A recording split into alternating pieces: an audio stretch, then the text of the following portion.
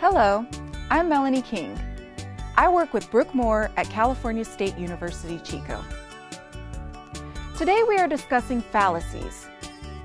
We're going to show you a brief video titled Find the Fallacy. After viewing this video, you should be able to recognize a variety of fallacies. Here are Curtis and Jennifer.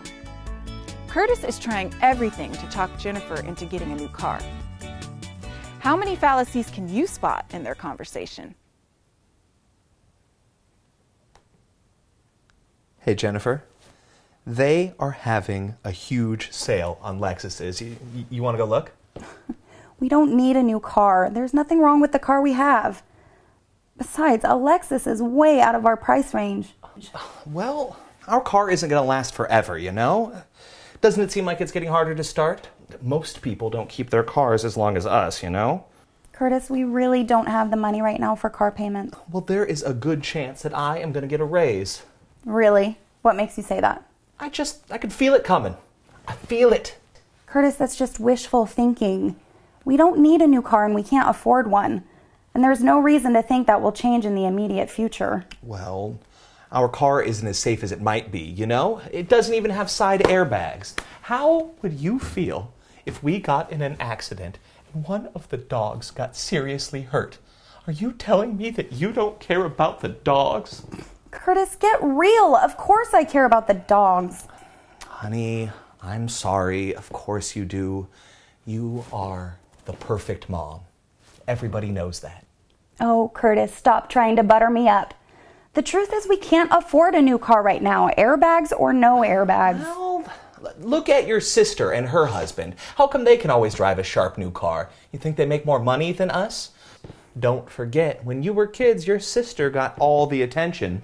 Curtis, please leave my sister out of this. She has nothing to do with this. Don't you think it would help me get a promotion if we had a new Lexus? You know, appearances are everything. You got to spend money to make money, right? Curtis, that's just silly talk. There's nothing wrong with the car we have. Well, most of our neighbors drive better cars than us.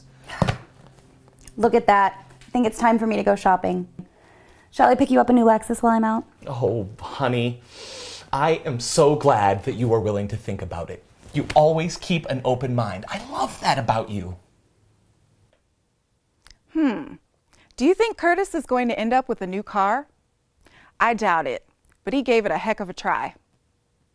Next, I'm going to tell you the fallacies in this conversation.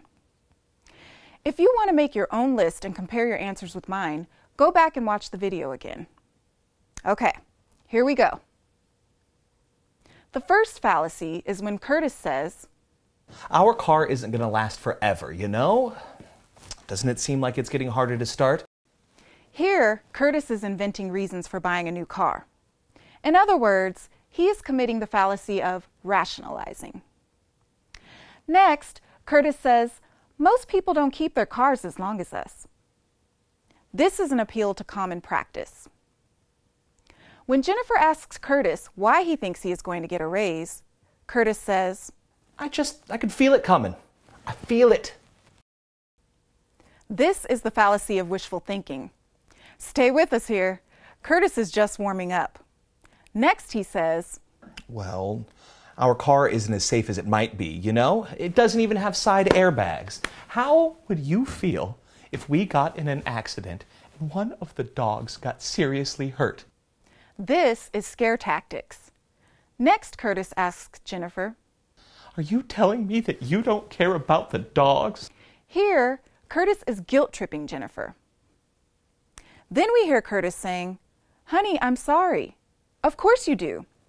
And then he adds, You are the perfect mom. Everybody knows that. Here, Curtis is combining two fallacies, apple polishing and appeal to popularity.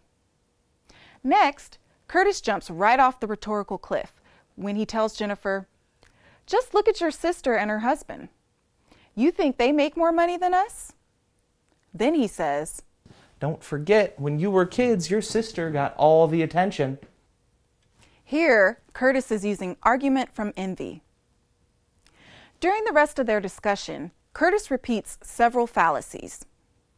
Wishful thinking, argument from envy, peer pressure, and apple polishing. Let's review what we've learned during this little dramatic episode of Find the Fallacy. Here they are once more, in no particular order. Rationalizing, appeal to common practice, wishful thinking, scare tactics, guilt trip, appeal to popularity, apple polishing, peer pressure, and argument from envy. We hope you have found this video useful and entertaining. On behalf of Brooke Moore and Richard Parker, the authors of Critical Thinking from McGraw-Hill, I'm Melanie King, and we thank you.